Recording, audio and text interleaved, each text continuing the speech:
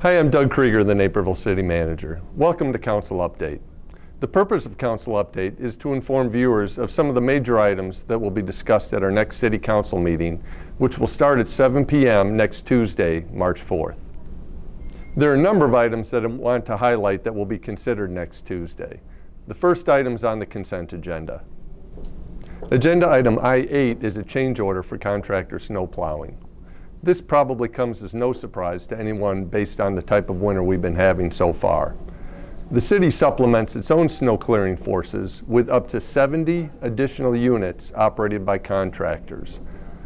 This change order would bring the total contract value to a little more than $760,000. Agenda item J1 is an ordinance that would create a liquor license for movie theaters. AMC Theaters at 95th and Route 59 is a theater that made this request. They currently have 7 other theaters in the Chicagoland area that have liquor licenses. I expect that this item will receive a decent amount of discussion next Tuesday.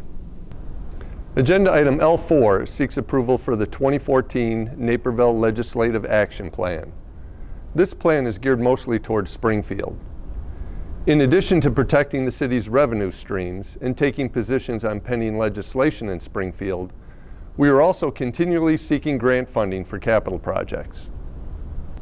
As part of this year's legislative process, we are seeking grant funds for the Riverwalk along 430 South Washington, just south of the river, and for a compressed natural gas fueling station, just to name a couple of the items. Agenda item N1 relates to some changes proposed as a result of an audit by the Illinois Municipal Retirement Fund. There are 3 main components to this recommendation. The first would be to terminate participation by the City Council in the pension fund. The second item would be a pension reform issue and remove sick leave donations from the calculation of a pension for employees. And the third would be a resolution related to the pensionability of internet and cell phone stipends for the mayor and council.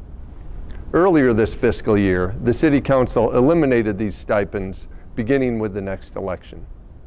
Agenda item N3 is an ordinance related to ear piercing, which is currently prohibited within the city limits. This ordinance would remove the prohibition for ear piercing, but would not allow piercing of other body parts. Again, our next City Council meeting is next Tuesday, March 4th at 7 p.m. in the Municipal Center right here in Council Chambers. On behalf of the Mayor, City Council, and all city employees, I'm Doug Krieger, the City Manager. Thanks for watching.